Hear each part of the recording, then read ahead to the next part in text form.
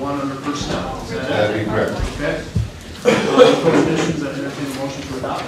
Motion by Lou, and a second by Kella. Any further discussion? Hearing none, all those in favor signify by saying aye.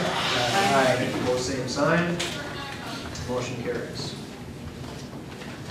District 741 is proud of Rachel McLeod, grade 12, earned the 4th place medal in the drama at the Class A state speech meet. She is the first Paynesville High School student to place twice at the state speech meet.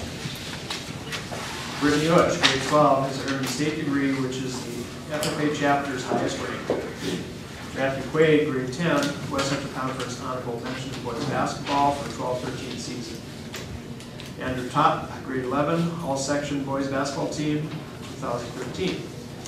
Erica Schlungen, grade 12, and Kayla Schaefer, grade 10, West Central Conference all-conference girls basketball for the 12-13 season. Brooke Wirtz, grade 12, West Central Conference honorable mention in girls basketball for the 12-13 season, all-section girls basketball team, 2013. Caitlin Morozic, grade 10, and Heather Arnold, grade 10, West Central Conference all-conference in gymnastics for the 12-13 season. Caleb Burris, grade 12, and Tanner Harder, grade 12, West Central Conference all-conference in wrestling for the 12-13 season. Derek Ludwig, grade 11, WCC honorable mention in wrestling for the 12-13 season. Okay, congratulations to the FFA members on a job well done this year. FFA state convention results are as follows. Job interview individual, Brittany Utch, 12th grade, placed 5th. Prepared public speaking individual, Sabrina Lay, 12th grade, placed 11th. Dairy judging team, placed 14th. Team members were John Frenchick, 12th grade, Kyle Willenbring, 10th grade, Tyler Eblin, 12th grade, and Anthony Whitman, 10th grade. Best informed Greenham team, Best informed Greenham team 1, placed 14th. Team members were 9th graders Mercedes Holmquist, Sawyer Eblin, Dalton Fluga, Andrew Lensmeyer, and Corey Dahl. Ag Mechanics team placed 16th. Team members were Andrew Lensmeyer, 9th grade, Brad Rutsch, 10th grade, John Schaefer, 10th grade, and Corey Dahl, 9th grade. Best informed Greenham team 2 placed 17th. Team members were 9th graders Callie Raymer, Jessica Walls, Peter Walls, Allison Nelson, and Ryan Lee. Livestock judging team placed 26th. Team members were Hope Walls, 12th grade, Taylor House, 11th grade, Callie Raymer, 9th grade, and Peter Walls, 9th grade. Floriculture team placed 27th. Team members were Tyler Volunteer, 11th grade, Abigail Cash, 12th grade, Brittany Utch, 12th grade, and Mercedes Holmquist, 9th grade. Small animal team placed 33rd. Team members were Allison Nelson, 9th grade, Rachel Ampey, 12th grade, Ryan Lee, 9th grade, and Jessica Walls, 12th grade. And dairy handling individual, Sawyer Eblin, 9th grade, earned 39th place.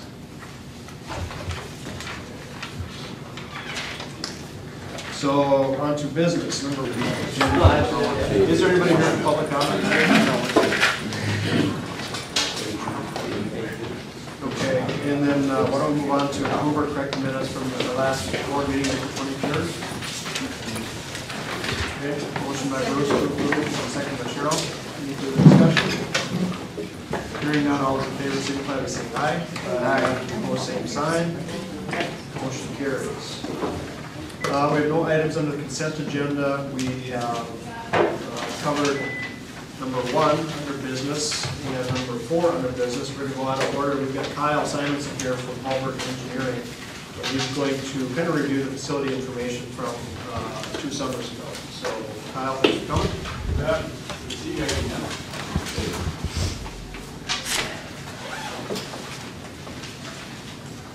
I do want to thank Kyle because you know that he's had a busy schedule and he managed to work us into it, so we very much appreciate that.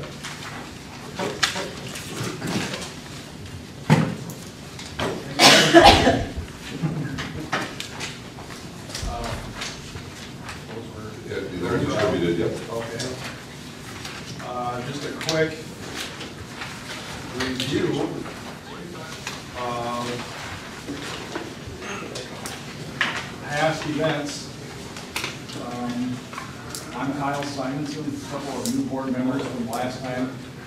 I'm with Hallberg Engineering, and we sat with the facilities committee meeting, several meetings, and basically what we did is we went through each facility. These sheets here, these basically are sheets for your reference, stating just the facts. That's the systems and the buildings, where they currently are and what's in them, and a real rough overview of how they work.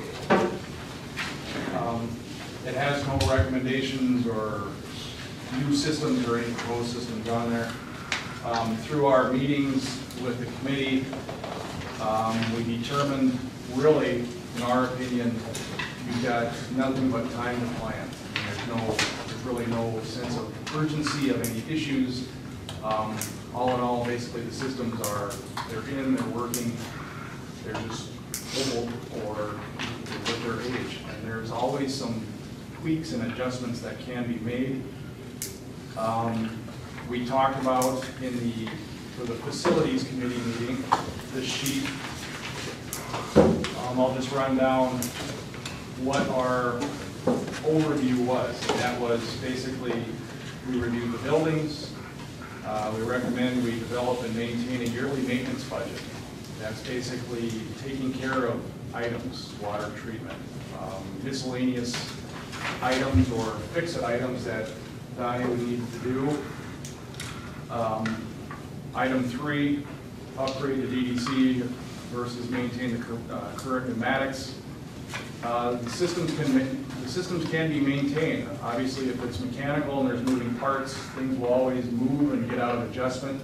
They need to be set back to where they originally were intended to be.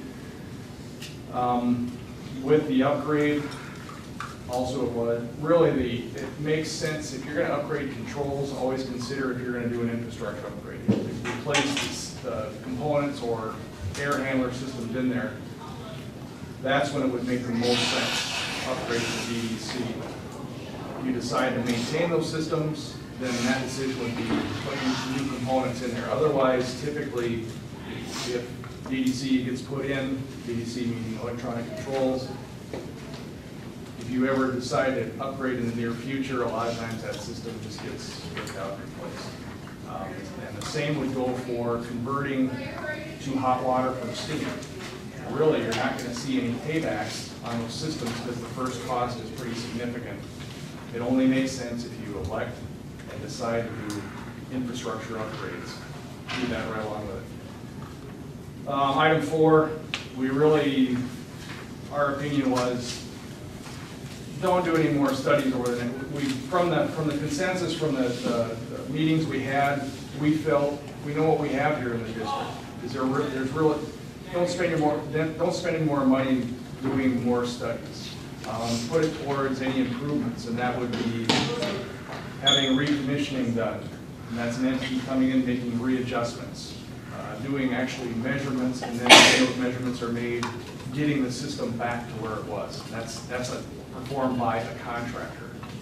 And then if you are going to do any studies, basically that's what the district feels it needs or desires to communicate that to the public.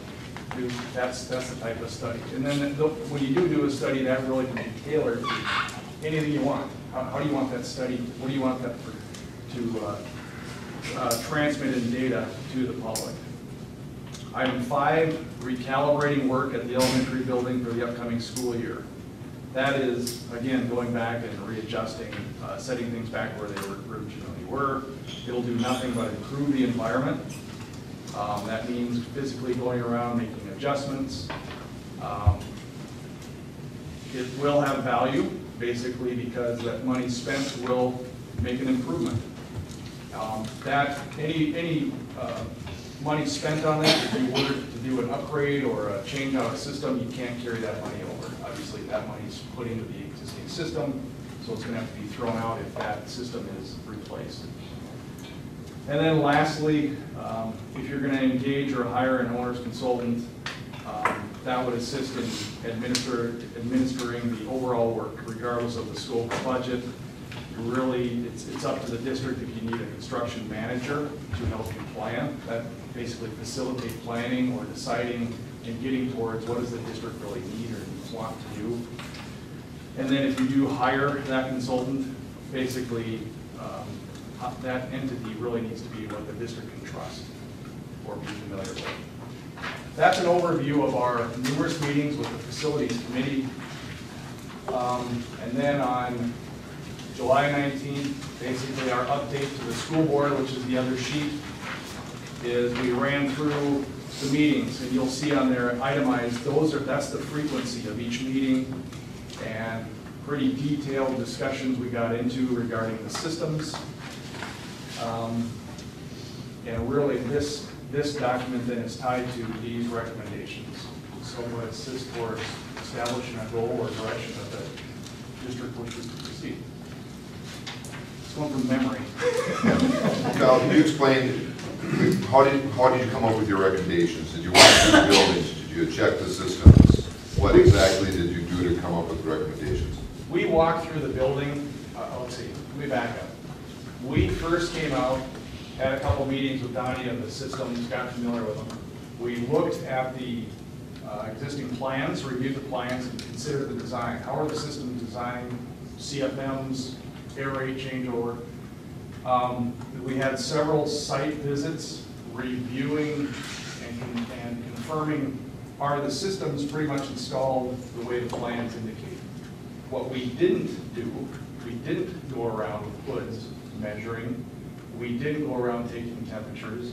We didn't go around with instruments taking readings to determine, and really, that's a method you can do. You can go take readings, or you can look on existing plans and determine, are the systems, are they up to current code? Are they out of calibration? What are their rates? And how do they compare to current conditions? One other question, I do apologize for it, I just have one other.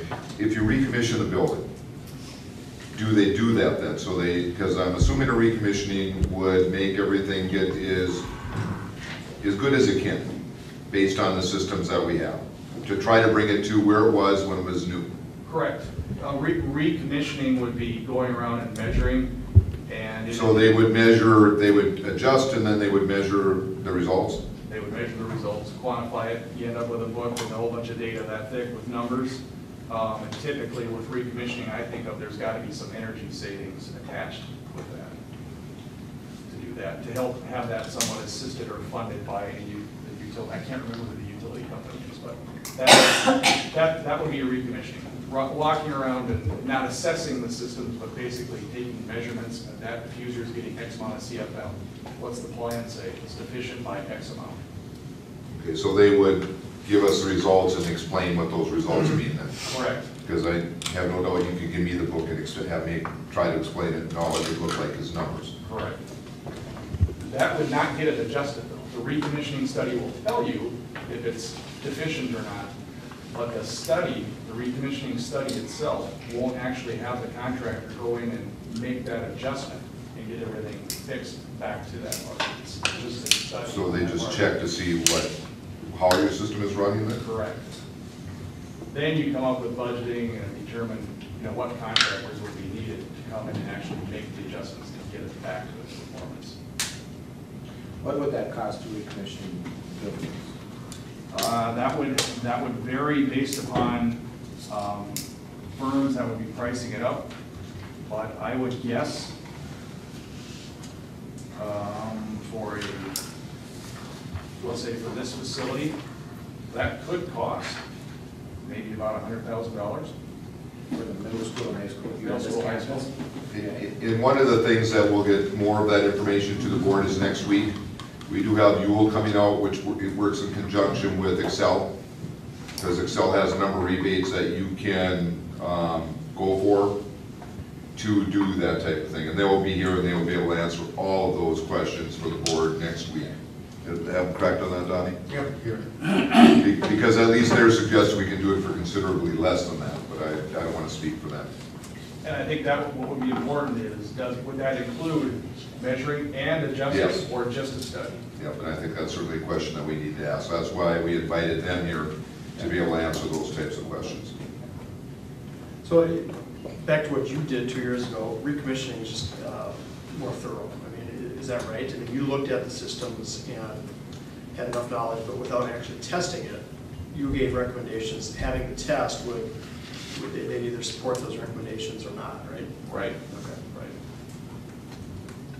So you go through this recommissioning, how do we keep track of that? You know, it seems to me that it's recommissioned, everything's supposed to be working how it is, but Donnie's still gonna hear from certain areas that might not be appropriate, all of that.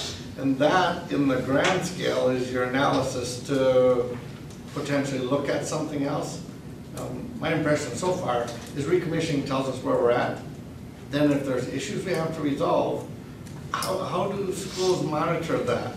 Is there formats that Donnie would use, or some method of tracking for the next year or two? It's all done, it's all set, but where are the problems that exist? And if they're there, and then you can move forward with it.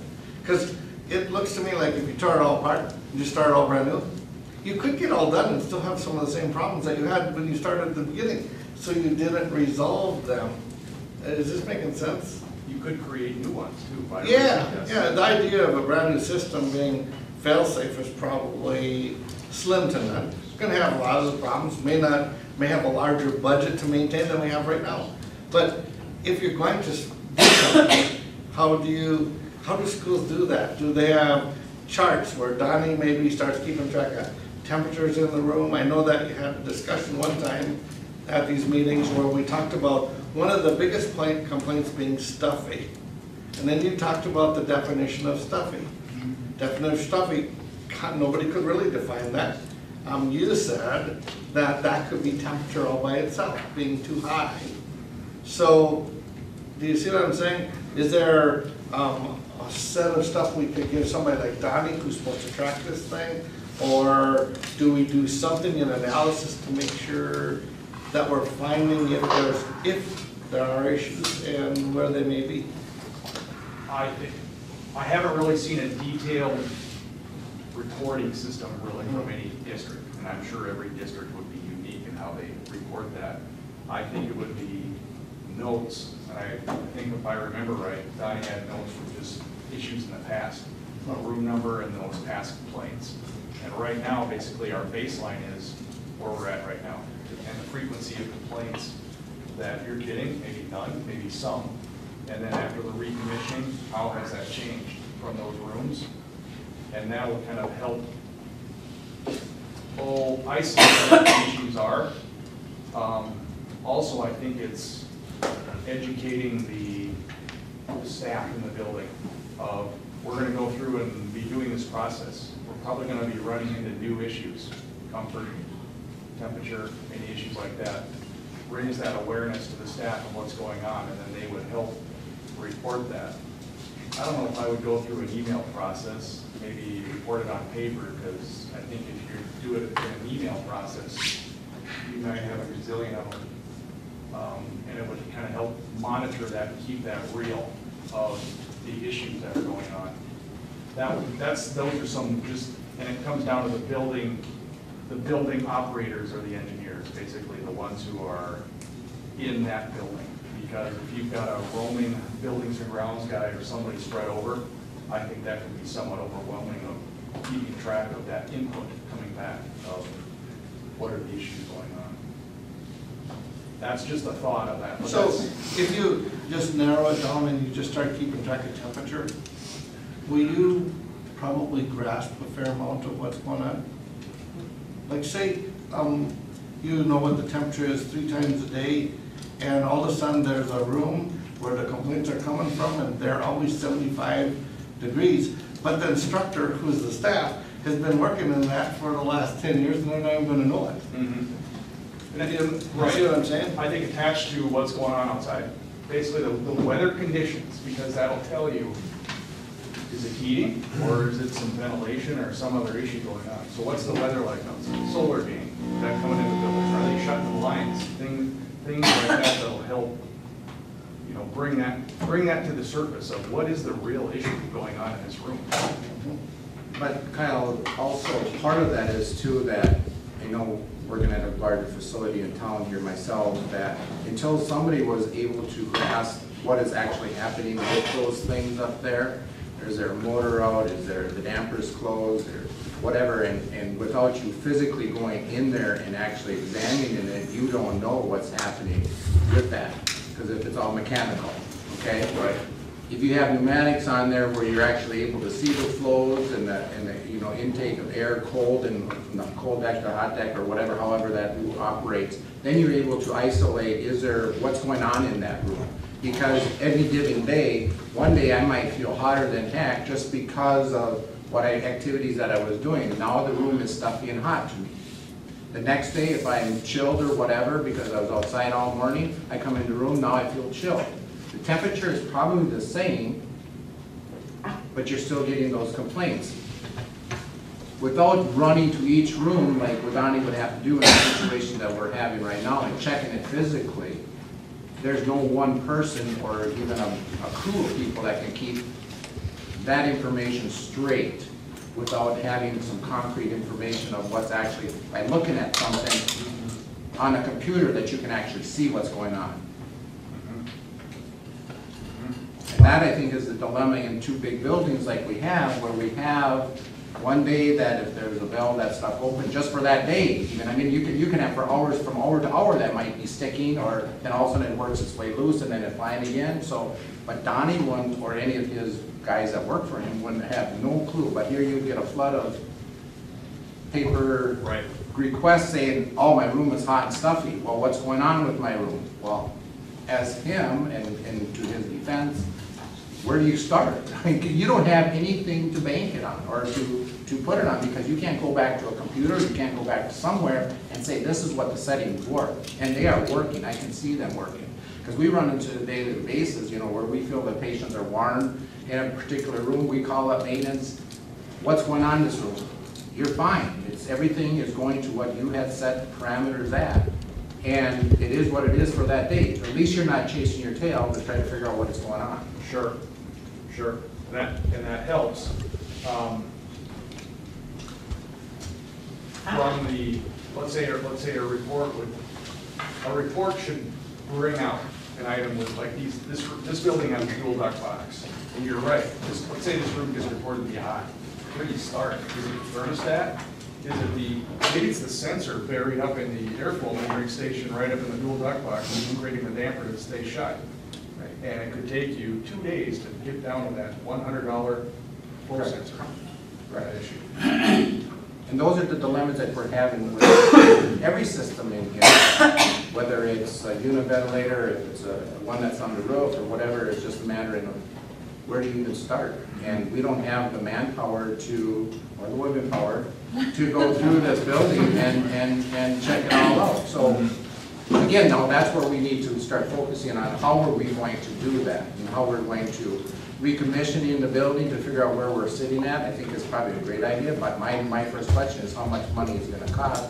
We don't have much for capital expenditures, and how do we get to that point then?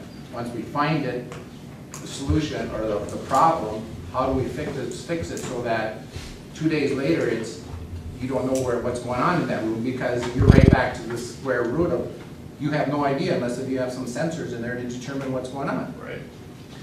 Will the electronic system give all the information that Mark is talking about then? Would you be able to determine based on an electronic system all those pieces? You could. Depends. It's point. Basically a point. Each monitoring area is called a point. So you'd have in a dual duct box, which serves this building, you can have up to 8 points, and that could be per box $8,000. So in order to get you there, That's huge. But again, yeah, but I could do that. That's Right.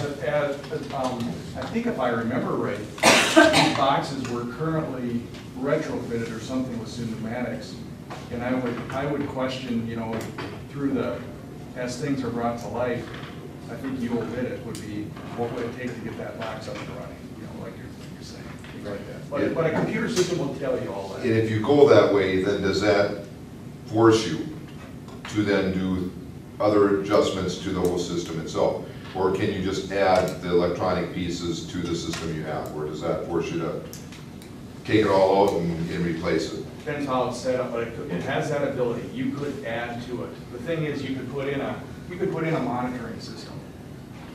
And the question would always be, you put in a computer at the front end.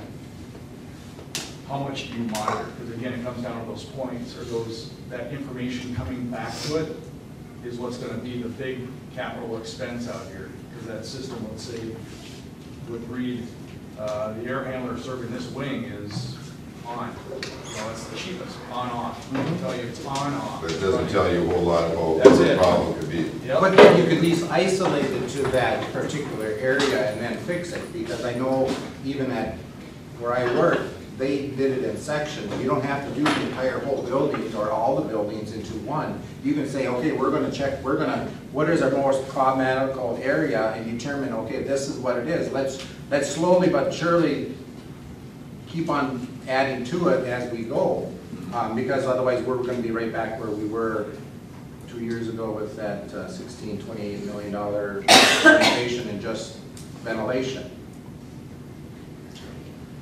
I had a question, just kind of get your recollection of, because at some point we discussed 2 years ago recommissioning, and we decided not to do it. And yet we came out with roughly $8 million worth of recommendations, right? I think so. Yeah. So, I mean, why did we decide not to recommission at the time? Was it the cost? And was it, partially due to the confidence that you had in examining the systems? I'm trying to recollect how we got to this point without the recommission. We, at some point, made a determination that, these systems they needed to be upgraded. What was that? Was that simply based on what Johnson Controls did, what your own observations were? I mean, the recommissioning to me appears to be a step higher than what we've done. Yet we decided not to do that because it seemed clear at the time that there were needs. And I don't know if you could just kind of recollect that. Maybe you can't. I don't know if there was money set aside even to do it at that time. We decided not That's to. what it was. There was no money. The biggest thing what I read was that each building was gonna cost us around $40,000 to recommission. And so we have 3 buildings, which would be $120,000, something like that. And where did we get $120,000 in our budget? We didn't have it. It seems like if we're gonna recommission, the results were gonna be the same, and we're gonna have to do the project anyway. Right. So we decided to skip that step, Yeah. Right. Yeah. basically. But that was based on your recommendations, I think, right? And just by your experience and observations and looking at the systems. Is that correct? Correct. Main driver was, I think, money wasn't set aside for it, it wasn't in the budget. We can afford to delay that one more year or not do that right now. Just popped in my head too I think it's once every 5 years you can have recommissioning or rebalancing under health and safety. Can't replace systems, it's rebalancing the existing system of what you got. So that's, if you're looking at the budget, consider that as well. Donnie, has that ever been done here? You should be able to. Well, I went through when they built the auditorium, right, last year. I don't, since I've been here. You've been on that Yes, I've been on that safety for the Health and facilities. safety and Oh, the facilities. Facilities committee for 16 years, and I don't remember that and happening. I don't remember ever doing that. One line item in the law, and I think it's once every 5, I think. We'll have to check into that. Just a little on the, a little bit personal on the electronic controls. Everybody needs to remember with electronic controls is you're gonna chase technology, just like these guys chase it for the students. And they are not free. So the amount you have to pay to pay the system all of that could potentially dwarf what we already paid for some of the maintenance. So we need to be a little careful. It's really kind of an interesting idea, but the pneumatic system has a history here of working for a fair amount of time. It's been there for a long time. Industry still uses a lot of pneumatics, especially where they don't want to do the maintenance. So I'm a little on the other side of that part of it. The analysis and all that is great, but just like you just said, it's where your monitors are and all the rest of that stuff. Where we're at is a nominal budget, potentially looking at recommissioning with some help from the Excel and looking at the system, putting it back. The analysis thereafter, to me, is as important as the recommissioning. There could be not a whole lot of problems going on here once that's all in place. I know when you were here last time, you brought up the gymnasium, and there was some discussion about how the air would always flow through that, and that's when recommissioning came again. So it would seem to me that, and part of my question is to monitor, how does Donnie monitor going forward? Not that you run around with a code thing every day or that kind of stuff, but after you're recommissioned, how do you really analyze if everything's fine? If you don't, if the system's not in place, it's tough. Other than you buy a handheld device, you walk around with, and at random, you go take measurements. Otherwise, the system's not there. Or is a lot of this based upon whether you have a new system or you have this system, based upon the complaints coming in? Based upon a complaint, do you then go analyze to see where those are at? Is that maybe the system lots used? Right now. Seeing a complaint might be, boy, it's hot in this room, or my thermostat's not working or responding to the system. That's anywhere from it's a problem with the thermostat, Right. a damper, or maybe the copy machine sitting around underneath the thermostat. You know, even it's infinite of what you're going to find out there. Right. In case of the unit vents, all depends on where you're sitting in the room. And the type of day. What's the weather outside? Is the sun shining in that window?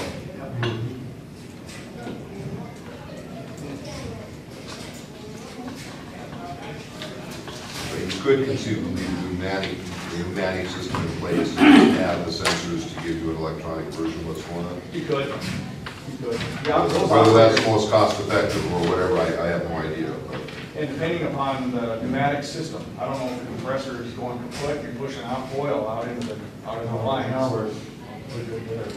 But if it's in okay shape, The air compressors running a lot. those There's operators, leaks out there. they'll last a long time, they're robust. Hospitals use them because they're analog, they're not digital control, so you get infinite control on them. So they have monitoring, electronic monitoring of the temp, but the actual damper of the valve operator is driven through air. It comes down, yeah, there's oil in the lines and all that, then it's tough if you're having problems, but I'll think you're in good shape.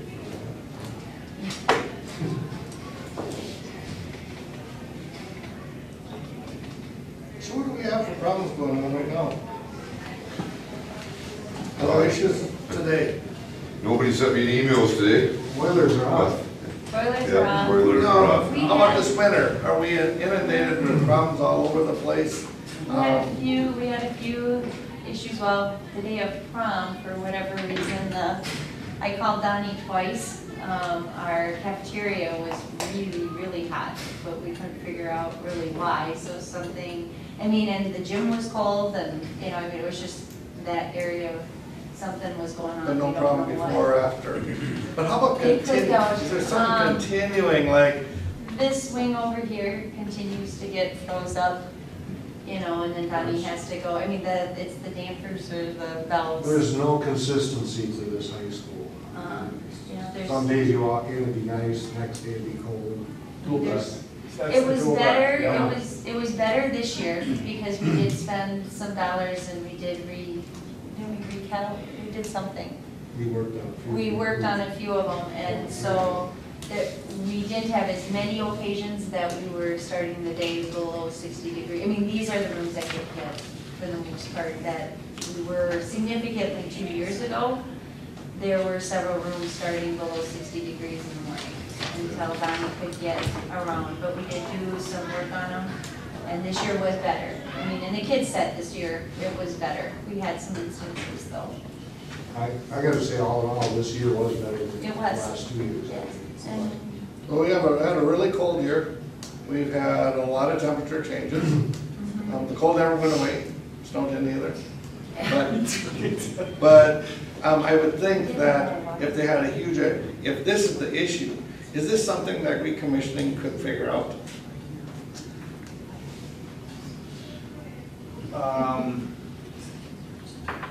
Maybe, on those dampers, I can tell you on the dual duct box, that the nature of the system is it's constant volume. Air is gonna get pumped in there at a constant volume. And there's two ducts, one's a hot duct, one's a cold, there's a damper that's gonna modulate. Because of the nature of that beast, because the dampers are gonna move and it's not a valve right at the room, a heating valve, that's why you feel that it's like a gas heat exchanger. It's on, off. So you can rebalance it, it'll probably improve it, but you may still have that feeling that's there because there's a lot of air moving. And that's just So technically, that feeling should have been there from the beginning of the building. 1969. And I went to school here.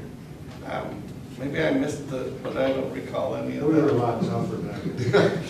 I don't know. And you know what, and that brings up a whole discussion, you bet, that was different back then. I remember growing up when I was younger, and I'm 50 years old too, so I've been in the same boat. We didn't have air conditioning in our house. We went home and we sweated it out and so on and so forth. How many families don't have air conditioning now in their houses? And that is where the dilemma comes into play, is what is our kids experiencing now? Because if they're able to go home in a nice air conditioning and do their homework and stuff, they're comfortable. They sit in a classroom where it's yucky, stuffy, sticky, they're not going to, they're going to notice it. expectation. Yeah, we never did. I did, especially. Like, you can remember too, back when we were in school, we didn't have that because, A, we were conditioned to that. We didn't have air conditioning at home. This day and age, even for cars, I don't think you can buy a car without air conditioning probably. Back in the 60s and 70s, there was lots of cars without air conditioning, and you just sweated it out. With this day and age, they roll I didn't have one for a long time. yeah, but again, that's the problem with this generation now, and even us as workers. I work in the health profession, and boy, if it's sticky, I'm miserable. I don't, yeah, hey, well, whatever, that's society. You go into these big grocery stores and everything, they're very, very, very climatically controlled. They want you comfortable. They don't want you sticky, they don't want you anything. And those are the dilemmas that we're running into in this generation. Whether we like it or not, that's what it is. What we're seeing out there for schools in the newer ones now are cooling. Cooling is just, it's a new school, it's a crisis. I mean, it is a crisis when the air conditioning is not working. And it's surprising of, let's see, over the 24 and a half years I've been doing this now, heating was, we can't freeze the building up. Heating's a detail. If the chiller's not fired up or if we don't have cooling on that day, the world's gonna end. So the sidebar is, again, Mark, we're just seeing that with temps inside that it's changed in the last some years. People are sensitive to that. So you're saying recommissioning may or may not work here, but for most of the rest of it, the commissioning will tell us if it's working or not? Is that kind of? Yeah, if you have it recommissioned and it gets with the recommissioning, I would say it's rebalanced. It'll help create a new baseline for you, a new baseline of where are we at, what's working, what's not. It'll bring out that this actuator's bad, this sensor over here is not functioning to make that damper move. It'll bring that to the surface, and where that would have the value is, as they've identified that problem, get it replaced right there with that contractor taking that measurement. As opposed to, again, a study, then somebody else has to come back and find out where that sensor is. And again, I think that, depending upon when, I think you or somebody's coming in to talk, is, I would still look at possibly seeing how that could be funded, because I'm not sure if they're looking into that or not. Well, the grants look like it could fund 75% of it. Okay. I want to hear that out of their mouths in front of the board. That would certainly help us, but I think the other big question that I'm hearing is not only will they check things, will they adjust them to be at peak performance? Because to me, they both go hand in hand. It makes no sense to me to check to see where we're at without getting it to where it needs to be in the first place. So I think we need to have that discussion with them on what will that recommissioning get us. If we do this, where will we be? If all they're gonna do is come around and, I hate to be that simplistic, but put the paper up against the vent and see it, you know, what's blowing out of there, then that doesn't do us any good without saying, well, let's adjust it up there and then test it. Because if you don't adjust things first and then test, I think we step backwards. We don't go forwards. Right. Because in the end, we need to know, if we go down that road, we need to know in the end what really needs to be done and where we need to go with it. And all of these are legitimate reasons. I think we've got to have that conversation with the public. Because if we get efficiency out of having an electronic system, that's great. You know, it helps all of our maintenance people make sure and be able to fix it and adjust it and know where the problem is. You know, if that's not going to be good enough, and then it's a whole system, that's a whole new ballgame. But even a brand new system may not necessarily fix every little glitch that's there. You know, that's part of the problem. When you have big buildings, particularly ones that are put together on, you know, in sections, I've never seen one work 100% efficiency in any building I've ever been in.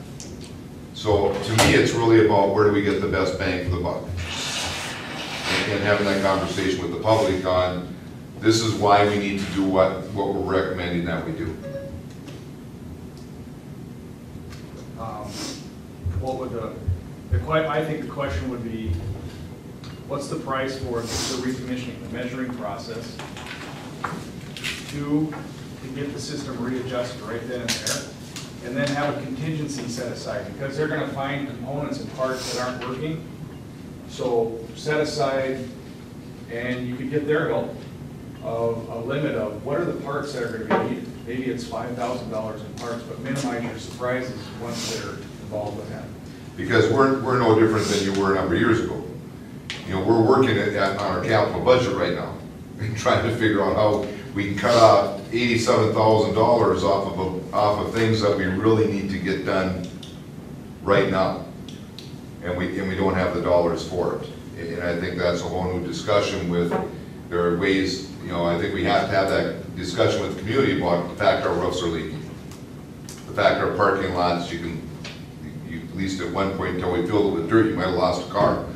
You know, we've got to have those discussions with the public, because that all mixes into this whole thing too, in my opinion. Because if we don't mix that in and we go to the community for a facility project, we'll never have enough money when we're trying to fix the everyday things. Because, you know, we've got to get the roads fixed. You know, our parking lots, we've got to get the roofs fixed. That takes the vast majority of the capital things that we have right now. There's nothing left over to maintain and to keep the systems running the way they need to.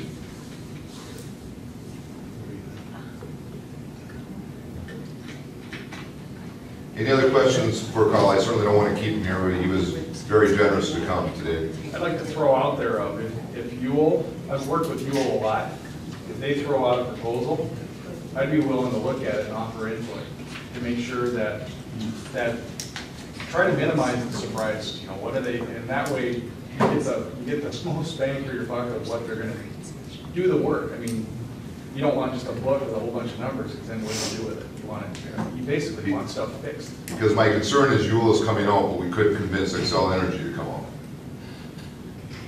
So I'm a little worried about making sure that both hands know exactly what the other one is going to do. So I think that would certainly be a great idea. If you'd be willing to do that, that'd be fantastic. And I think the utility company's gonna want to review their The proposal that you proposal, will make. and that may take 6 months, because we're doing one for Hennepin County now, where it took, I think it took Excel 6 months to get back to the owner and tell them how much they're gonna fund. But ultimately, the owner always has to have it, you need to make that first payment, then you get your check back from the utility company. So it's real money that you're gonna have to pay. You have to Upfront. have it upfront.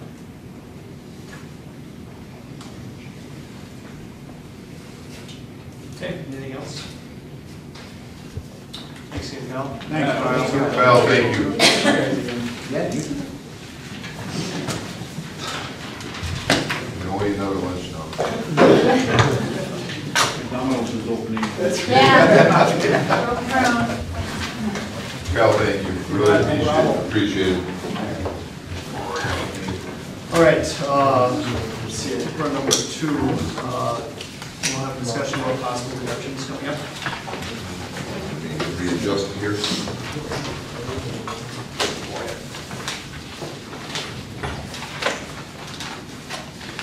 In your packets, I gave you a couple sheets. One looked like this, and this is just kind of our classes and the numbers that are kind of registered for those classes, all right? On the far right side, it really gives you, those are the classes kind of in that gray area that are classes that we have reduced already, at least at this point, just because of lack of numbers. So if you take a look at the first one, exercise and self-defense, 1 and 2, there were 15 kids that were in that class. You see where I'm at? On the far right-hand side up at the top. Okay? So it kind of gives you an idea. When you look at intro business, there were 2 people that registered for that class. Okay, the management, manage a business, 1 person. Those are the reasons that we're recommending that at least at this time, we don't have those classes offered. If you're going to offer 1 class that has 2 students, that's going to be an expensive class for the board. All right? When we look at these, and I know that we had a little bit of discussion, I've talked with a few board members. In the past, you haven't gotten this much detail. All right, I think administration has just come to you and said, these are the savings, we want to cut this much amount. I think a couple things. Number 1, it's good for you to hear it, but just as importantly, I think it's good for the community to hear why and what we do in order to come up with the recommendations that we come up with. So whether we continue to give you this much detail will be up to the board, but I do think it's a good starting point, and I do think it's a good thing for the community to hear and understand why we're looking at what we're doing. This is really the first step. I kind of talked about it at the last board meeting. I got some bad news today that I mentioned to a couple board members as they came in. We're going to be over budgeted by $100,000 in special ed. All right? Now, there's a few reasons why that's happened. We lost some students that were open enrolled outside of the district and came to us. And really, when that happens, you collect money from other districts. All right? Well, we lost some students, so we're not collecting as much as we thought. Minnesota sent us, they don't send us a bill, but they withhold $8,000 for last year. All right? So, last time I talked with the board, we were looking at, I told you originally it was 135, I said it'd probably be 150 to 200,000 deficit spending. Now, because of the 100,000, we're at more like 167,000, or $267,000 worth of deficit spending. So originally, we really weren't looking at reducing our budgets in the buildings, those types of things. Now I'm going to have to go back and I'm going to have to revisit that. What I'm going to talk about is not what I would call cuts, but efficiency and programming for students. I don't have another word for it other than reducing. You can call it just not offering because of low enrollment.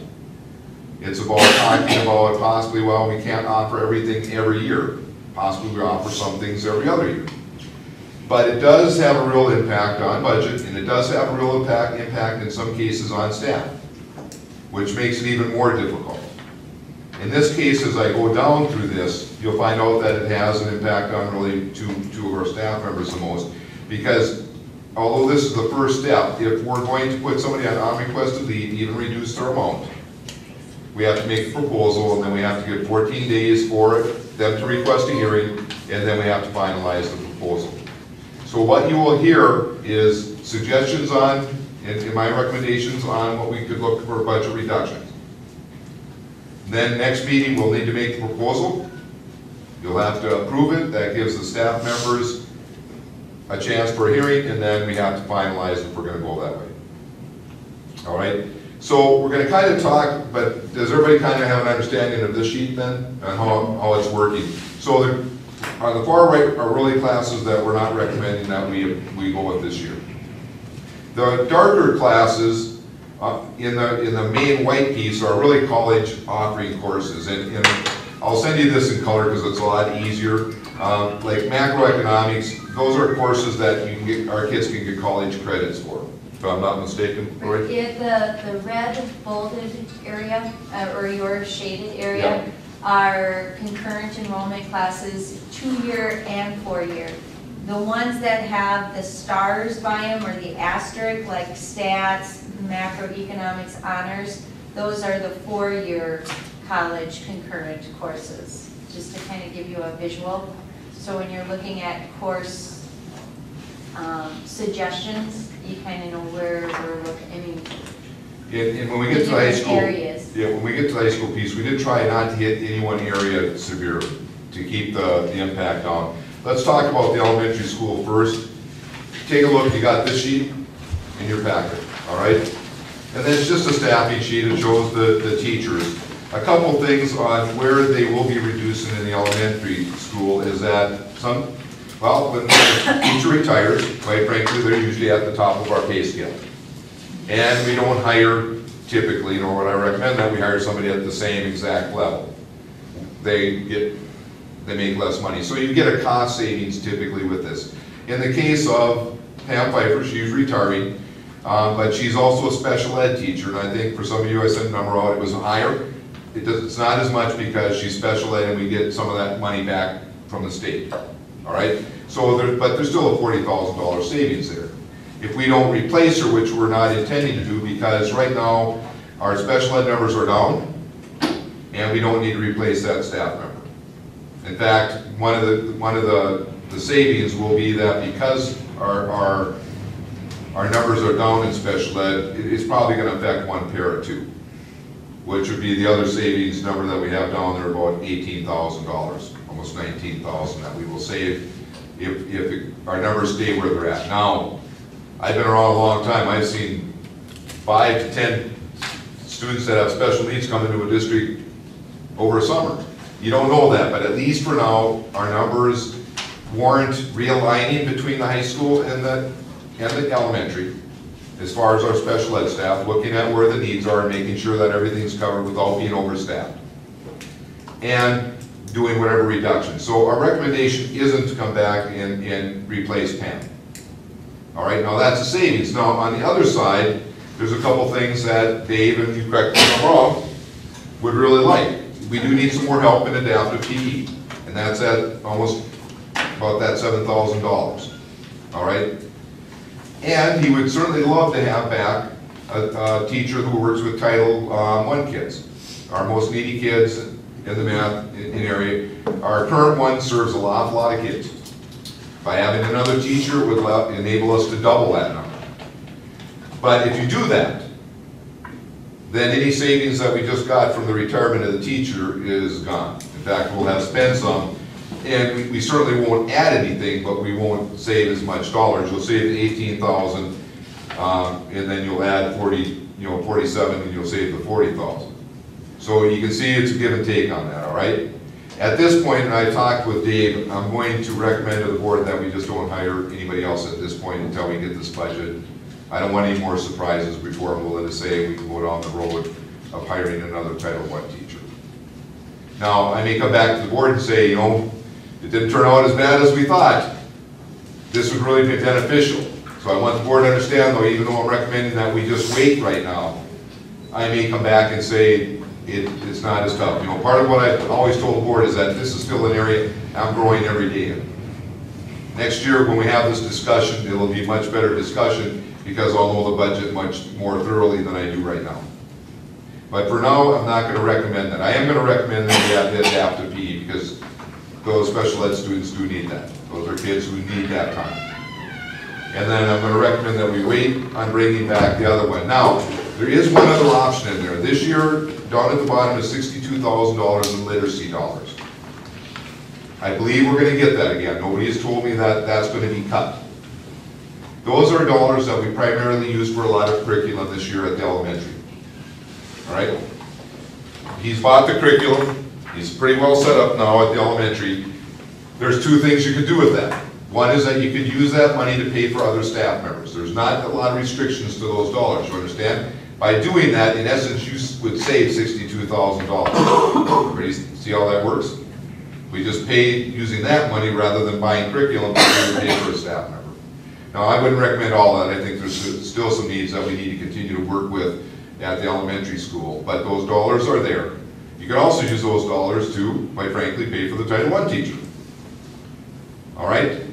So those are a couple options that we'll talk about and solidify next week. But, so right now, if we did not replace, you'd save the $40,000, you'd pay the $7,000, you'd save approximately $19,000 for the para if the numbers warrant that we don't need as many paras, and you could save the $62,000 and use that to pay for other staff. Those are the savings right now that we've come up with the elementary school. All right, like I said, Dave will tell you, and you know, his concern is working with the teachers and meeting the needs of the kids. He would tell you that he would like to have that Title I. I can't emphasize that enough to you. Is that good enough, Dave? Did I get it hit well, or you want to say something there? My concern is that last year when we had 4 retirements, I was only able to replace 3. And our Title I program, we have 92 students who did not receive Title I services because we only had one Title I teacher. And my thought is this, the K-3 literacy money that we get is based on how well our students do, because how well they do determines how much money we get. To me, that money is not part of the general fund. We got it last year.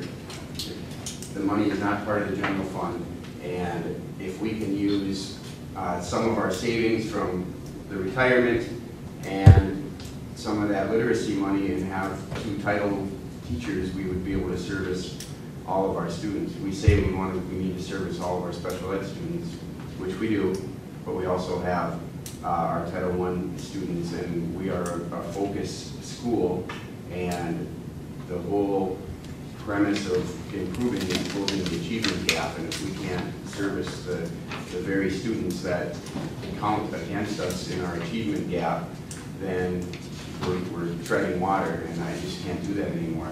We have 92 kids that did not receive services this year that qualified for it, but I've got 1 Title I teacher servicing 71 kids at a time, and it's an impossible job at this point.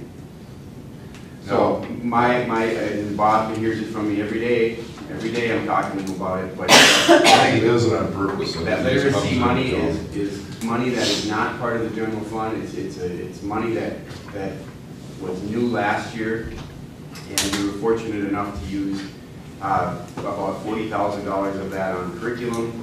We don't have that need this year, but we just definitely have a need for replacing that title person that was lost to service those students. And it would be, to me, it would be devastating if we weren't able to do that. Now, I did want to give Dave his shot also at letting the board know that I will play the other side of that stick, though. Because they may not be said it goes right into the general fund, but there are no stipulations on those dollars. So they can be used as cost savings. Dave certainly has told you why he wants that. And truthfully, I can't disagree with any of the reasoning that Dave has just told you. I can only tell you that sooner or later, we are going to need to get a grip on our budget. My recommendation will still be that we wait to see how our budget is going to shake out before we add anything back. Because I would rather be on the safe side of this than on the other side of it. Now, does that mean that there's some waiting? Does that mean that we might have to bring back somebody later, which makes it tougher to hire, quite frankly, sometimes? Yeah, it does. That's a cost that we we would have. But at the same time, when and part of it's, you know, the fact that I've just been surprised with a $100,000 deficit I didn't think I had. That's part of it. Now that could change a little bit. We're still expecting some additional dollars in, but we're not gonna know that until June. All right, so again, I'd rather err on the side of safety in this case. And it does get back to, again, you know, one of the things that I've consistently heard since I've been in the district is, why is that school not right on the money for their budget? Okay, and I talked with the public about it, community members, about that particular piece. They're concerned that why can't we predict? Well, some things we can't predict. And one of the reasons that the school in the past it hasn't been as bad as what it could have been was because they had cushions. And if you don't put cushions in there to some degree and continue to update the community on why the budget has changed, you end up with us, because we don't have a line in our reserve funds. Then you get hit with a $100,000 surprise for whatever reason, and special ed will continue to be a surprise to us every year because we can't predict the needs of our students. Right now, for instance, I believe the number of our students are going down. I think the needs of our students are going up. So we may not be able to provide a programming here for a student. We may need to go to another program, which all costs the district additional dollars, because we don't have a program here. You can't predict those things.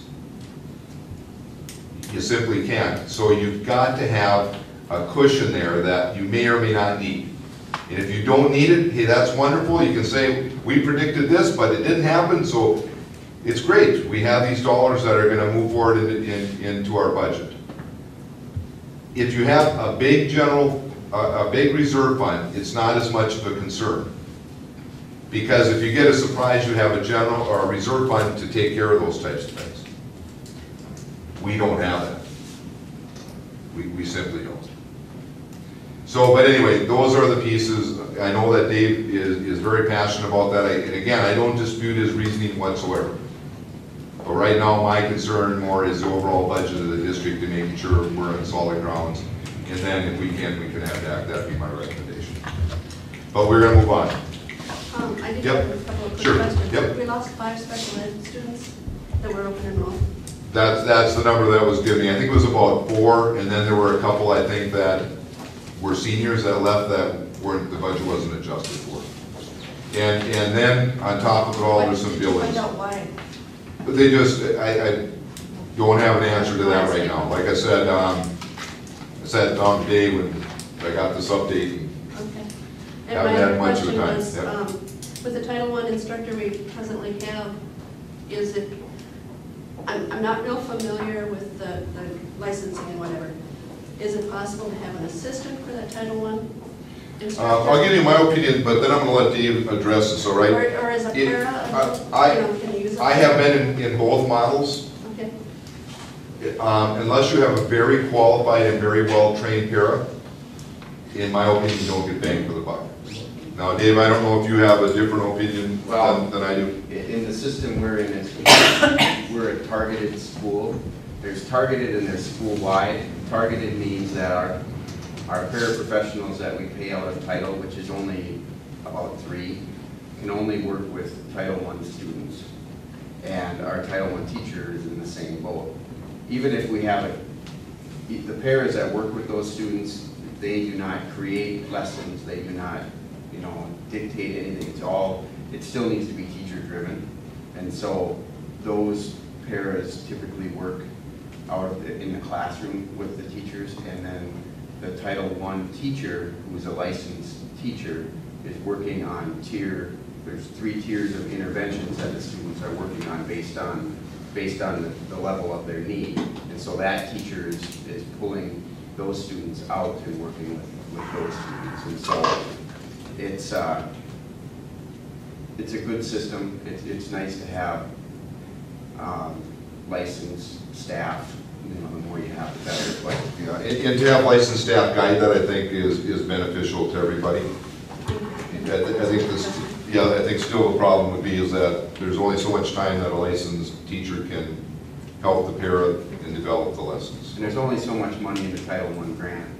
I have enough to I pay a classroom teacher out of that for class size reduction, and I pay the title teacher and maybe 3 pairs, and that basically takes care of all the federal money we get. So, In the grand scale of all this thing, a topic that comes up all the time is this kindergarten program. And the state's been working on it, everybody's been working on it. We have a fear for the kindergartners. This eliminates all the money for Well, it's a great thing for our parents. And I believe that both in the Senate and the House's budget, there is that piece that they're going to start funding. The trouble is that the state has a great way of taking from this hand and putting it over this hand without anything happening. When we made our first run with that, they talked about funding full-time kindergarten. The reason that we can't fund it right now is because the ratio for kindergarten students is not as high as the ratio for a senior, for instance. Or for that matter, even a 7th grader. That's where the ratios kind of get to where they need to be. Their idea at the time was that a student in high school costs more because you have the advanced classes. All right? Right now, our parents pay for the all-day kindergarten. This would help them tremendously. I think it's a wonderful thing. Everybody should have, in my opinion, the opportunity to have their students go to all-day kindergarten if that's what their wish is, without it costing them anything. As far as our budget, though, it doesn't help us at all. So if the state does their thing, is that other dollars we're gonna have to be concerned with here? Well, there was an old piece in there. When we made our original runs kind of based on the changes, because they were looking at changing the ratio of kindergarten, but they were also looking at changing the ratios in other grades. And we made our run on that particular piece, and we said, how would this affect us? We actually lost $5,000 out of our budget. And that's where I talked about, well, it sounds great, but are we really getting any new money?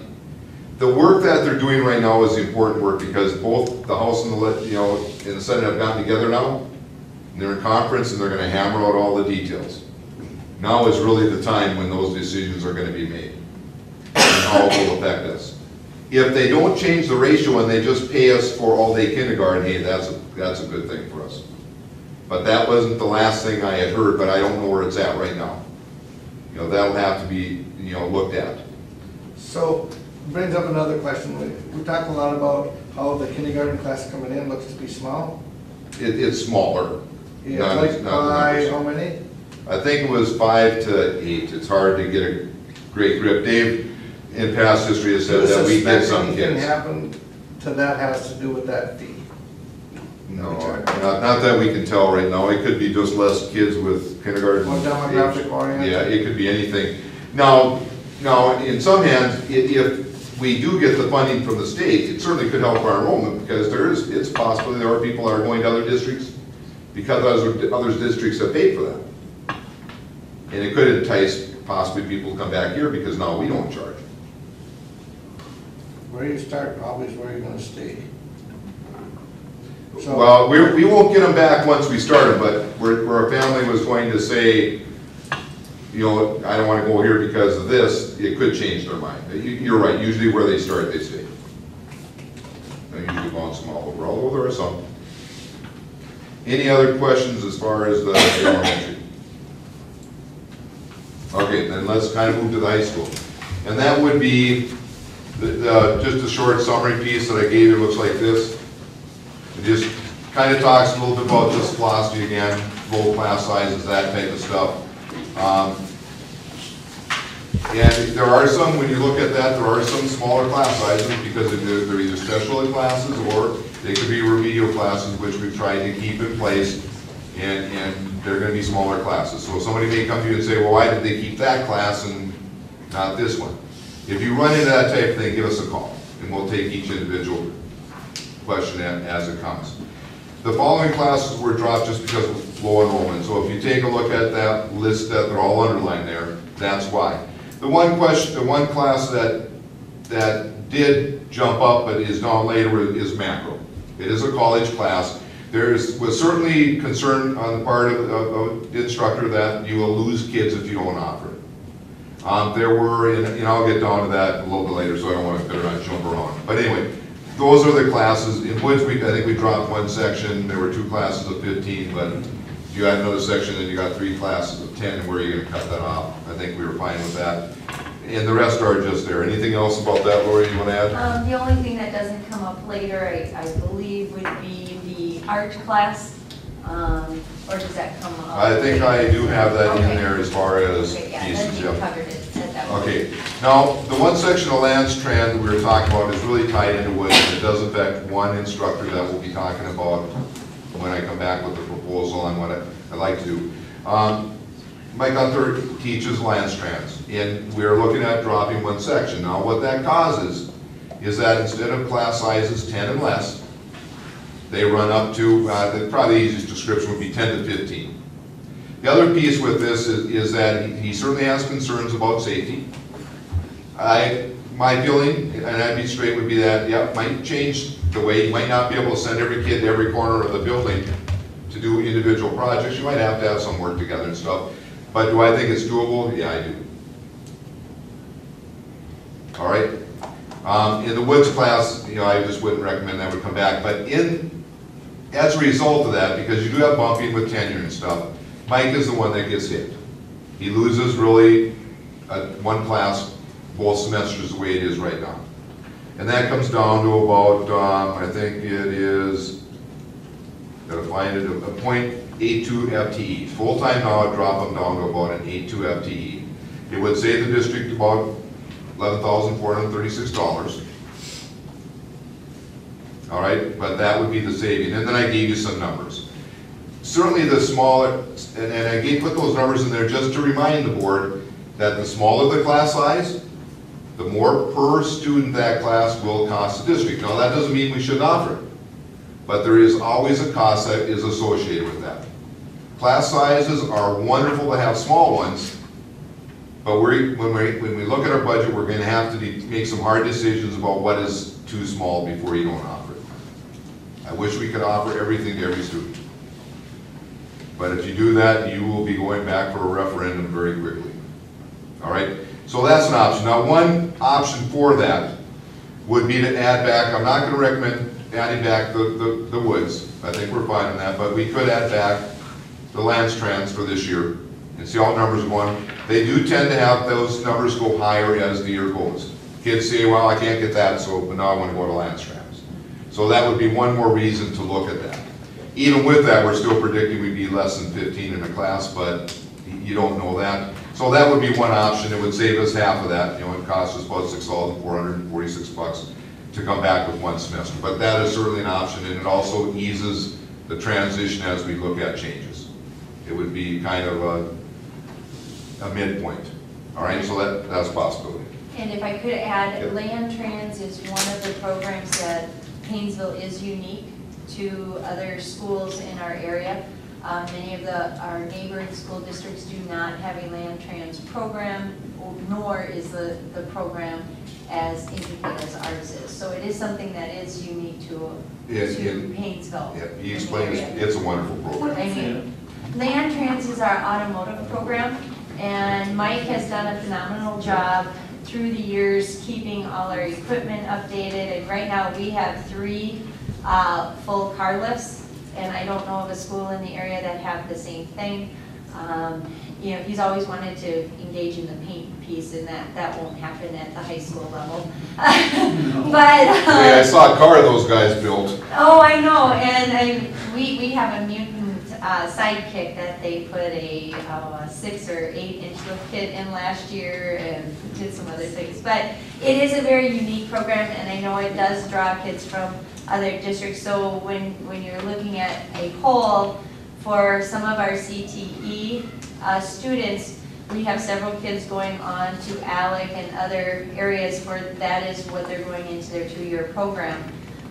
In mechanics, if it's airplanes or cars or semi-automatic. So it's it's hard. At the same time, I think bringing back one of the 2 sections would be very good, because it could hold on to some of that where kids are able to do more intricate projects, etc. At the same time, I don't believe we have the numbers to bring back both sections, or in that regard either. Yes. And again, I want everybody to understand that all of these are good programs. I'm not in any way saying none of these I would hope that we don't have any programs that we don't think are beneficial to students. You know, they should have been gone a long time ago. So when I was at the prom, the car parade at the prom, I mean, Mike pointed out a car they virtually built from nothing. You know, so to say that they do a great job is certainly accurate on that. But I will just continue to remind the board that sooner or later, some of these, as the budgets get tighter and tighter, we are going to have to look at these numbers. Because we do offer the program. We're not cutting the program, we're still offering it. The number of sections is where I'm saying we have to look at it. Okay, any questions with the last trans piece? Okay, let's go on to the computer applications. This is where it really affects another one of our staff members, and it's really, again, because of bumping. As you don't offer other sections, the bumping and tenured piece starts working its way down. In this case, the piece ends with really cuts to Diane's work. All right, and it really would be a 0.33 reduction for her. There are no classes there, and again, I want to emphasize this. There are no classes there I don't think are worthwhile. They just didn't get the numbers that we need in order to offer those classes. It does save the district a $23,160 amount. One other option, and she came up with a really unique thing. I was really impressed. One of the things that happens when we have smaller classes is that they're real small numbers, but so we can't offer the course. What she's looked at doing is having a number for small offerings in one class. It'll be a lot of work for her, and I wouldn't envy that if we do that, but for a semester, one option might be for us to give that a try. To see if we get enough kids entered into that class, which would be made up of a few classes, to come up and offer one more section. It would take her from, right now I think we were looking at a 0.67. It would bring her back up to that. I don't think I put that number there. I have it on the sheet, just hold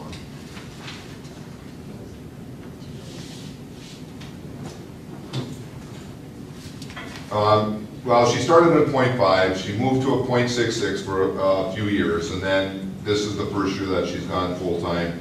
But it would add back some of that. Now, it'd be about an $8,000 cost to the district if we would do that out of the 23. But that would not be an option, and it would help ease things a little bit. And she really was thinking outside the box when she was looking that way. The other piece is that if we go down where she was at, the health piece is also a piece that does get hit by moving another one in there. It takes care of that, and that's part of the reason that it's a high cost to us. But it certainly would help in this particular situation. So it was certainly on my recommendation, or at least my list of things that we could look at bringing back. I can't go any more than that, but I think to go that far would certainly make some sense.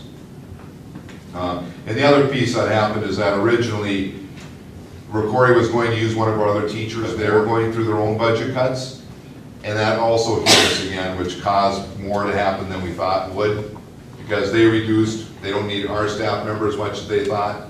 So our staff member comes back in, and then the whole thing comes up again. So it was really a number of factors that are doing that. But that's one other issue or piece that we're looking at. Any questions on that? The macro was the other piece. There were 9 students in it that enrolled, 2 were seniors. It is a course that is offered every other year. Now, it's a great course by a great instructor. That, again, isn't the issue. My feeling is that it's been offered every year, and sometimes I'm assuming, although I didn't go back and look, I think last year I had good numbers. This year, we don't have the numbers, and when that happens, I'm really going to tell the board, this is a class that we could offer every other year and meet the needs. Now, the concern certainly is that, will kids go some other place if we don't offer it? I can't speak for that, I don't know. My guess would be it would have, maybe not have that, but I can't tell you that for sure. And again, it's not that it's not a great course, it is. But it is a course that I think we need to look at least going every other year if we're going to stay around that number of students who enroll it. All right? Now, and on top of that, when talking with Lori, This also has the impact of moving down.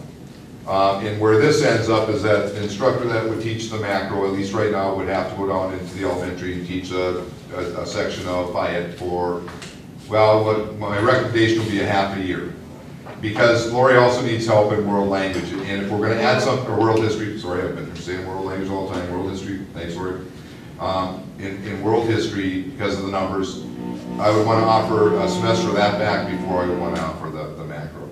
And that will reduce the bumping things to a year or a semester of one class down in the elementary. On top of it all, that particular person down in the elementary is going to get some adaptive time. So I think that the FTE will actually go up a little bit for that person, not down. So when we look at on requested leave, it probably won't affect that person. That person will probably have as much as he has right now or a little more. All right? But again, it's one of those decisions that we've got to make in order, from my point of view, to get things in alignment with our budget right now. I wish we didn't have to talk about any of these things. The other piece is, any questions on the macro? Otherwise, we're going to... Is it possible for these two seniors who will be bumped? Lori is looking to see if there's any online courses that That she was can my do. question. Yep.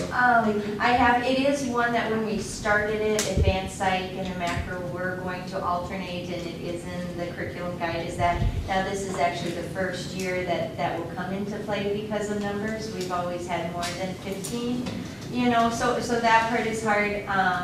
I have found one online program that is a college course. It's through the University of Minnesota. It's not through our Infinity, doesn't offer it, but it's through another program, which could be open to those two seniors if they would so choose. They may also, through just course selection, decide to take the advanced site also. We're kind of waiting for the class schedule to kind of define itself a little more so we can start scheduling. But we'll work with, you know, especially our seniors, and that's when the world history piece, looking at the number of students, we certainly can fill, you know, 20 to 25 kids in 3 sections versus 2 sections of world history, and to make those singleton classes like advanced psych and calculus work for kids. That is why I would say that third world history class would make a world of difference in scheduling our juniors and seniors into the courses they want. Because when you get so many singletons, it's hard for them to get those required ones in. So the bang for the buck, and I did have Jackie go through probably a third of all the classes in the scheduling, and she came out with the world history is what we need. And one of the things the board needs to recognize is that when you don't offer a course because enrollment, those kids go some other place, and they make a number of the other courses more viable because their enrollment goes up, if that makes sense. Any other questions on that? The 6 period classes, we won't do 4. I didn't realize that 2 of the ones that I was looking at were semester courses that really equals 1. There is a savings of over $5,000 per one of those. We are going to reduce possibly 3 of those. In the end, you know, haven't exactly decided. It doesn't affect the FTE of that person. It is an additional amount of dollars that goes to the staff member if they teach a 6th class.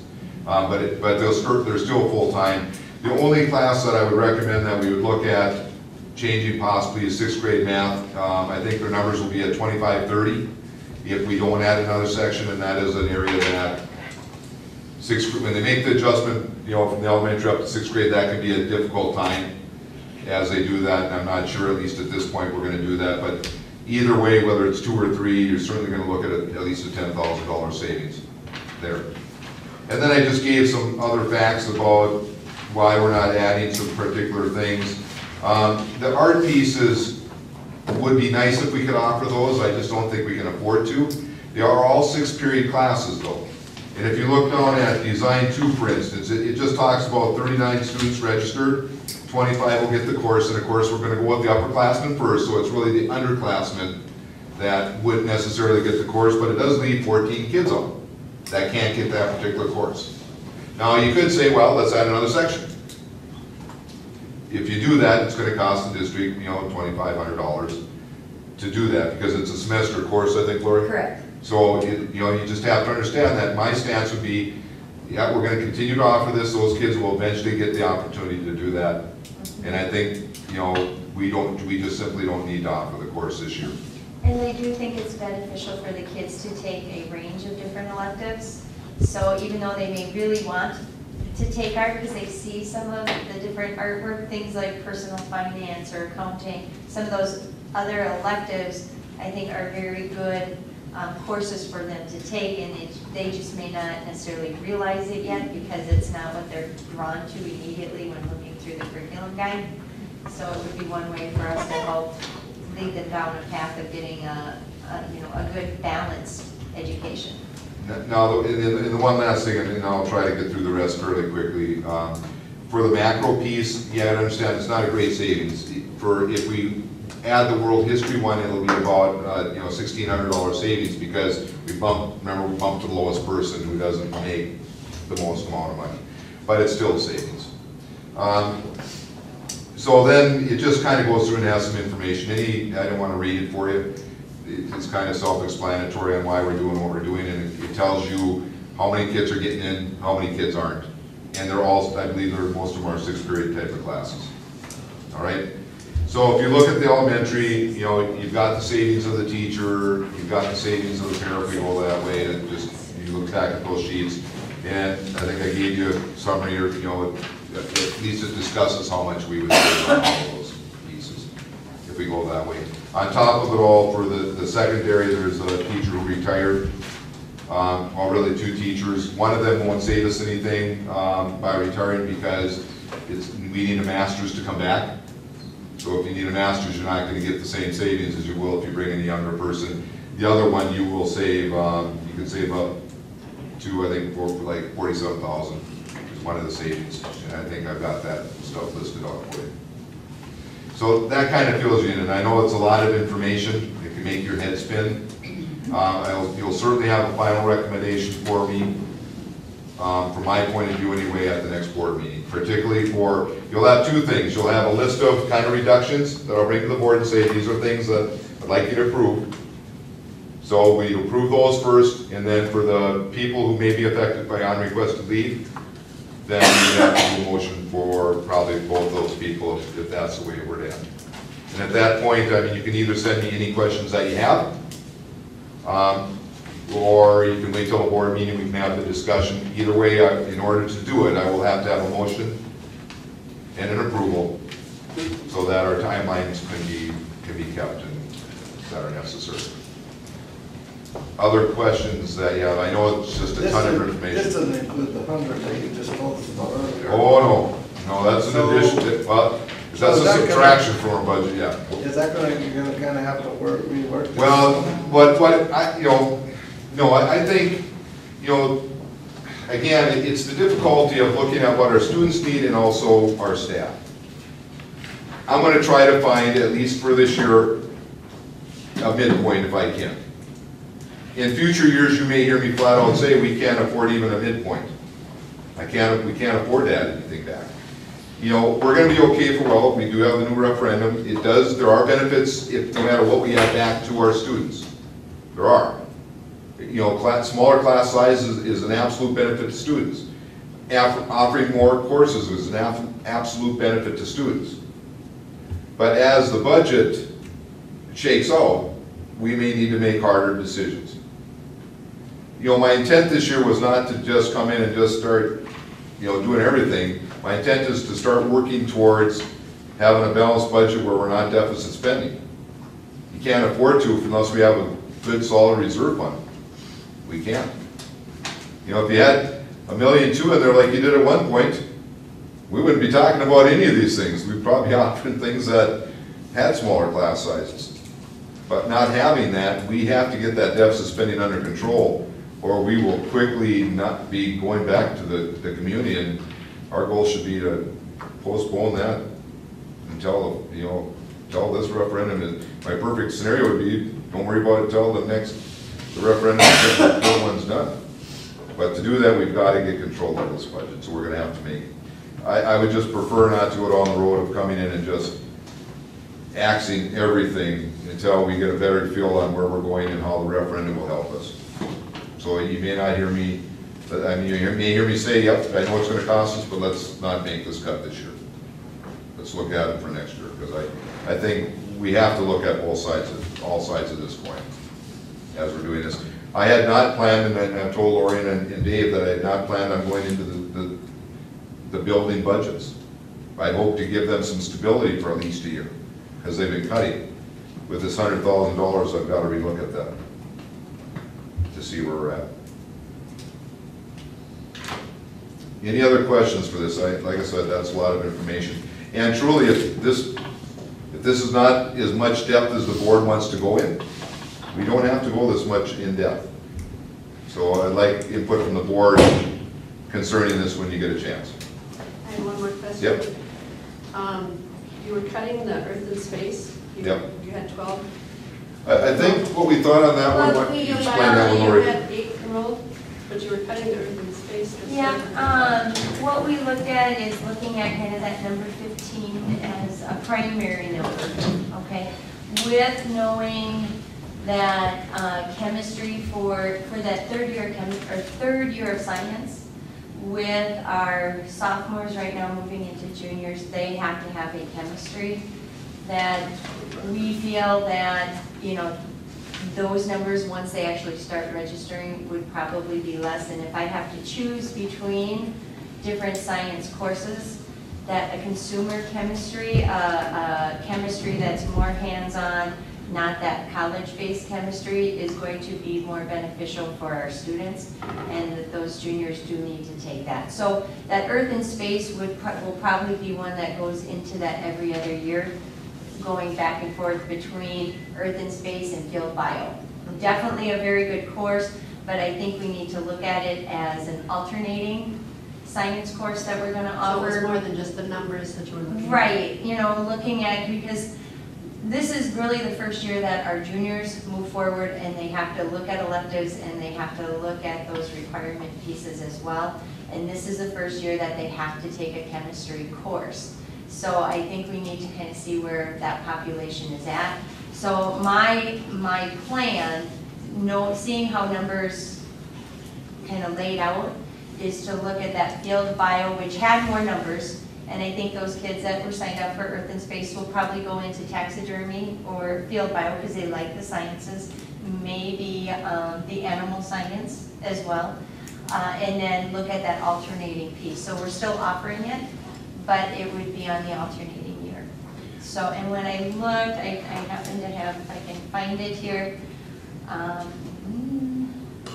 was just going to see my junior, senior, I think was a piece of that too, as far as how many juniors and seniors.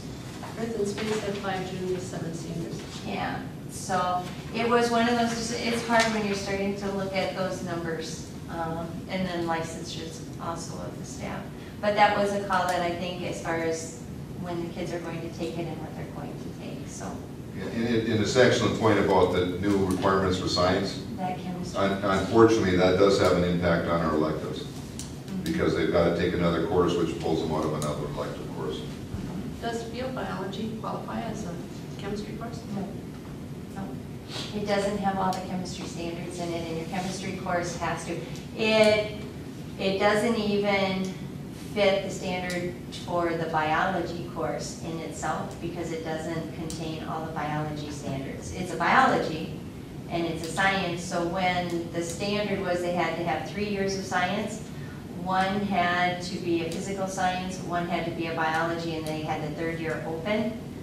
Then they could take like field biology as 1 semester of that, and animal science. Now they say that 3rd year has to be a chemistry, and it has to include the chemistry standards. So the field biology does not.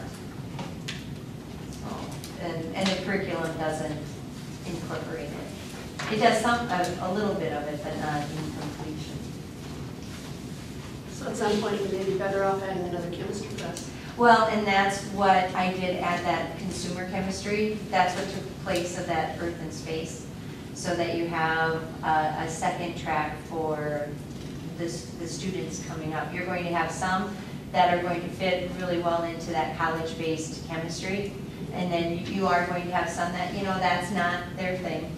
They're not looking at engineering and math and science as their college focus, that you need a different track of chemistry to provide that curriculum. So that was the trade-off, is looking at that consumer chem and one of those other science electives, or we'd be adding another semester of science, and I didn't feel that was what we needed, what we should be doing. So that was the trade-off. And again, if this is too much detail for you, if you just want the numbers, I can do that. It'd make this a lot shorter. So just give me some input from your perspective on what the board's desire is as far as in-depth or just kind of the nitty-gritty of it all. All right, that's what I have. Okay. Moving on, number 1 on personnel, review and consider approval of the following athletic assignment for the 13-14 school year. Head varsity boys basketball coach hiring Jacob Heimer. I think from my perspective, I think he was a unanimous pick by the committee that did the interviewing and everything. I think the only piece that I have at all is if the board approves this, then it creates another hole in our girls basketball team. So it is one of those things. At the same time, certainly he wanted to try for it, and he was the unanimous pick of the committee to offer the position to. So unless there's any questions on the board, or I think that's on Max to step out to the runway, but any other questions? I entertain a motion to approve. Motion by Lou. Second by Bruce. Any further discussion? Hearing none, all those in favor signify by saying aye. Aye. Opposed, same sign. Motion carries. Okay, Lori, information reports. I think everything was brought up by students. The schedule is definitely the priority of my schedule right now, is trying to get our juniors and seniors scheduled, because we like to do individual meetings with them to look at where they are credit-wise, et cetera, for the upcoming year. The other thing that the staff and I are talking about right now is, and I'll be bringing it probably in June to our meeting, is kind of a revised time schedule for our classes, which would involve starting the student's day about 5 minutes earlier and ending the student day about 5 minutes later, keeping, cognizant of, we have sports after school, so you don't want to, go too much into that time, as well as the whole busing piece and getting kids up too early.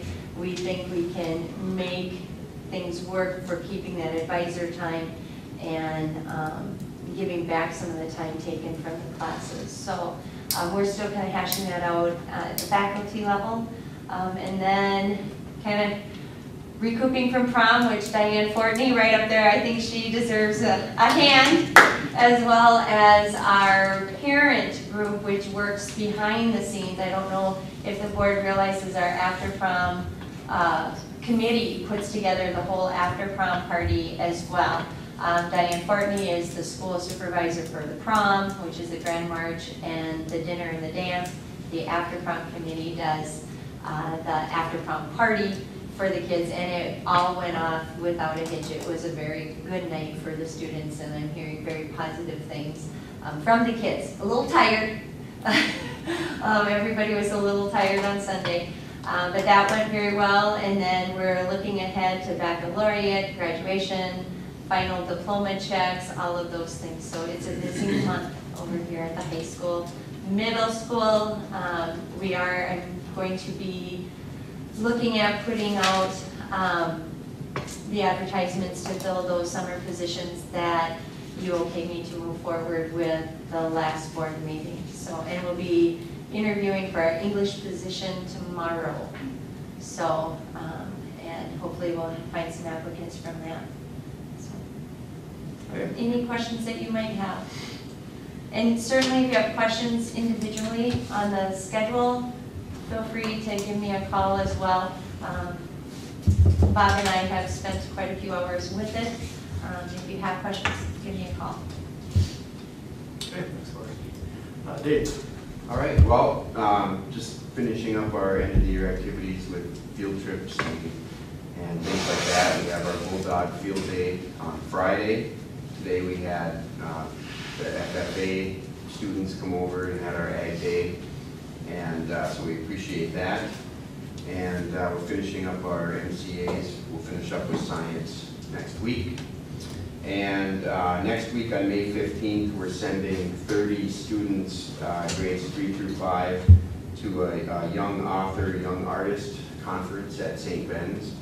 And this is the second year that we've done that. It gives some of our grade-level students an opportunity to showcase some of their talents and do some exploring. So Cheryl Colbert is in charge of that, actually, and she takes them. Any questions for me? Okay. Matt? Okay. This is hot off the press. You should have all received one in your mailbox, but this is the first year we mailed our summer brochure with the addition of the Paynesville Area Center with our partners. We have quite a few new programs and activities in there. Won't highlight them due to time, but if you have questions on any of the things, feel free to give me a call or an email. You'll be getting an email from me today or tomorrow. We have episode 12 of our BNC TV. We just finished editing today. That'll be out.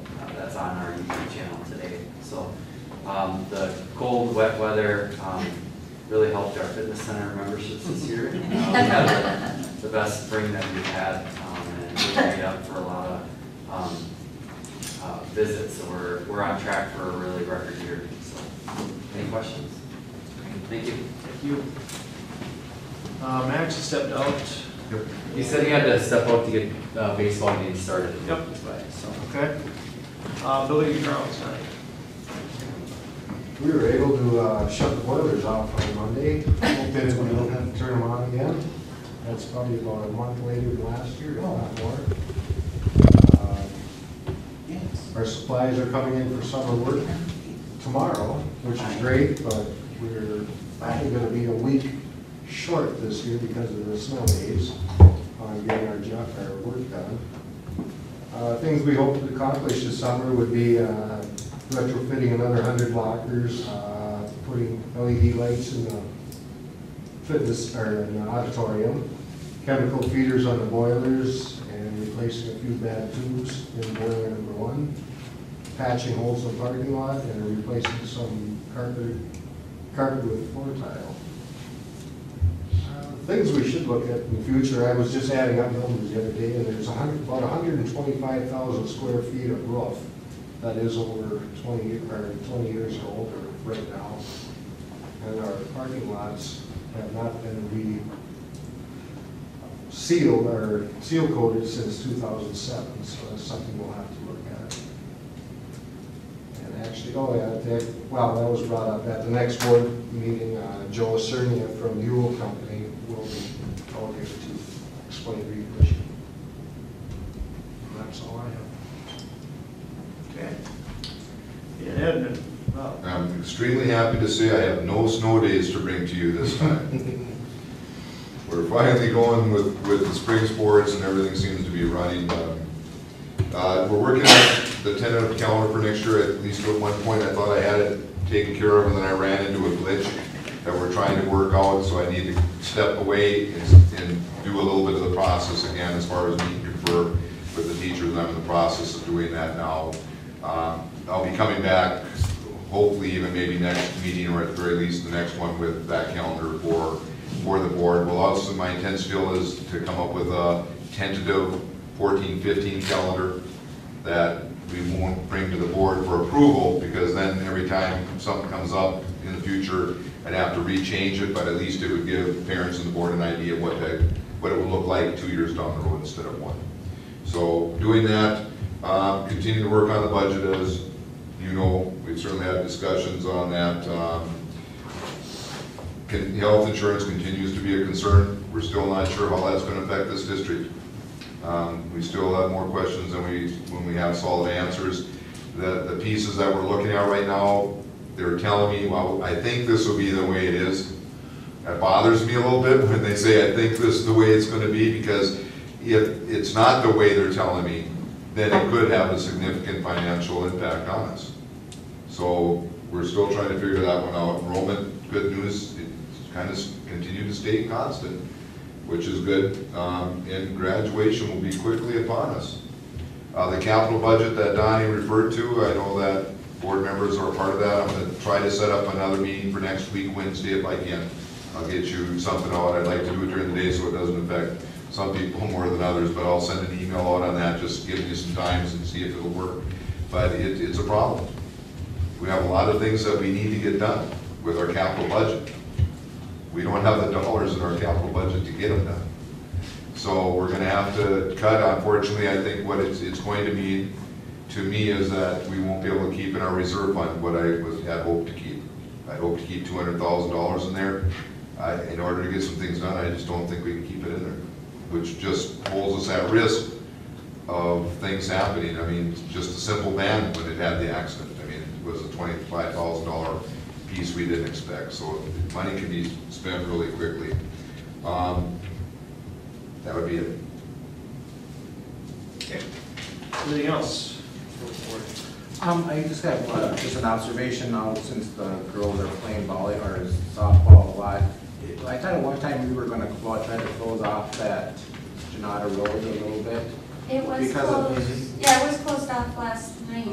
It seems like there's a lot of games that I've been over there that they're. Boy, it's wide open. any game that I've been at for softball right now, that road has been closed.